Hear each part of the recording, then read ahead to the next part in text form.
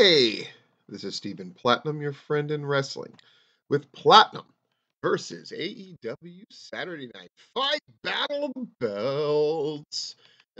It felt pretty rampagey, if I'm being honest about that. It didn't feel like the over-the-top event, but man, I will take another hour of AEW wrestling, especially when there are titles on the line and good stuff like that. We had Sammy Guevara versus Dustin Rhodes for the interim TNT Championship.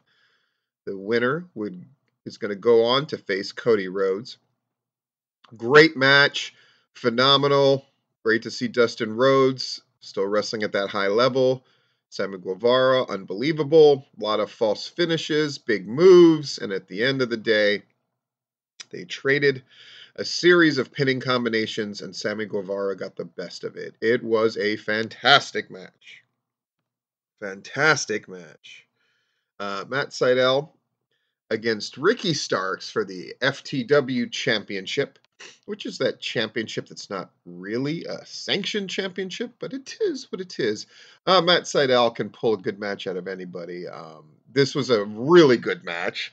As one would expect, nothing's going to really follow that Sammy Guevara-Dustin Rhodes match right away, but I really love the finish that hit that lightning spiral, which has been his finisher, which has pinned everybody. Ricky Starks managed to get out and then caught him with the Rochambeau.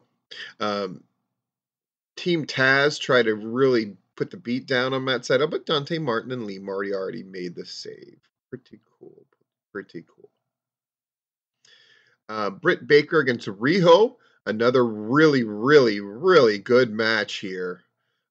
Baker ends up winning after Riho manages to stave off a lot of the outside interference, and there was a lot of it, but Baker eventually caught her. Fantastic, but it definitely delivered 3 really great matches. What can I say? Go see that shit.